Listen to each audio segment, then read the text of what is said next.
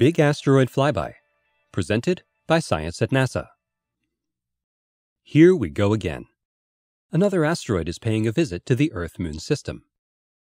Asteroids have been a hot topic since February 15, 2013, when one small asteroid exploded over Russia and another bigger one, 2012 DA14, made a record-setting close approach to Earth on the same day. This time the visitor is 1998 QE2, a potentially hazardous asteroid 2.7 kilometers in diameter. Astronomers are preparing to study the space rock as it harmlessly passes by on May 31st. This is a big asteroid that's going to be one of the best radar imaging targets of the year, says Lance Benner of NASA's Jet Propulsion Laboratory. As my old friend radar astronomer Steve Ostro used to say, Spaceship Earth is making a flyby of the asteroid, so we're going to exploit the capabilities of the radars to understand as much as possible. At closest approach on May 31st, the asteroid will be 5.8 million kilometers from Earth, about 15 times farther than the Moon.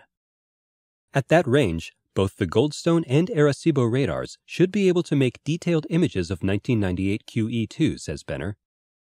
The radar maps should rival the images of other asteroids obtained by spacecraft during flyby missions. One thing that intrigues Benner is the asteroid's dark complexion.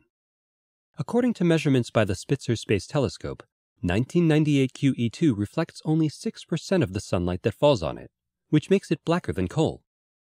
Consequently, it could have a composition similar to that of 101955 Bennu, the target of NASA's OSIRIS-REx mission, he says. Following launch in 2016, the OSIRIS-REx spacecraft will travel to near-Earth asteroid Bennu, study it from orbit, and ultimately bring back a sample for laboratory study on Earth. Near-Earth asteroid Bennu interests researchers for two reasons. First, it is a carbon-rich asteroid that could harbor amino acids and other organic molecules essential to primitive life.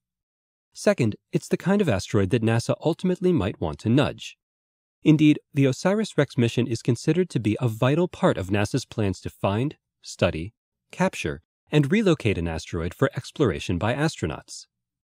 Perhaps 1998 QE2 will give researchers a sneak preview of this fascinating space rock. Although the closest approach is on May 31st, the best time to observe 1998 QE2 will be during the first week of June, when the asteroid enters northern skies. At that time, the asteroid will turn its sunlit side toward Earth, making it an easy target for large backyard telescopes.